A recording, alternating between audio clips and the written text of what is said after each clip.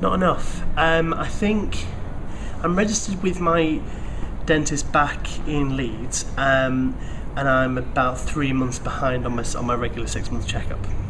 Good dentistry is, I suppose, offering good advice, using decent equipment, hopefully making it as painless an experience as possible, and yeah, maybe offering tips. And I think mainly sort of the advice thing I think is really worth it. Even if something as daft as, turns out on my last session I wasn't brushing my teeth properly, which is something I thought you just do, but then so even just stuff like that. I know that sounds stupid, but that's probably that's sort of basic advice, I think.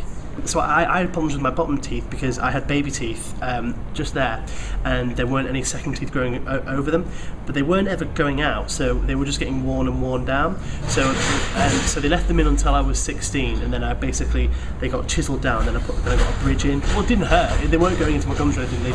So the baby teeth are still there, but just little slits of them, and then we got the bridge on top.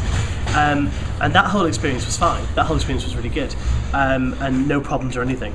The worst experience was when I learned that I don't brush my teeth very well, so they were doing some general sort of cleaning, and they made my gums bleed, and my dentist shouted at me and told me that what I was doing was wrong and all this kind of stuff, and I was completely oblivious. I didn't know. So essentially I got, I'm not allowed to swear, am I? I got told off for a good 10 minutes while she was just going and so I ended up coming out of the dentist, and it was snowing, and I remember that because I had to go and loads of blood came out of my mouth. That was probably the last time I went. So it had been Christmas, more than 6 months. I'm over a year late, geez. But yeah, Christmas 2012.